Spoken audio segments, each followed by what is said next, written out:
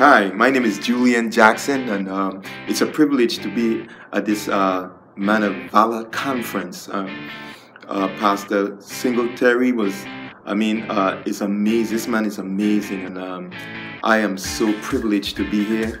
I tell you what, the enemy fought me tooth and nail just for me not to be here, but by the grace of God, I am here, and I almost crushed my right hand, and all that came to me is that I'm going to this conference. I've got to be to this conference.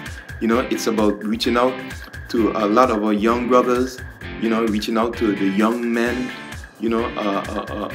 our different communities here in Tampa as well as in the Virgin Islands.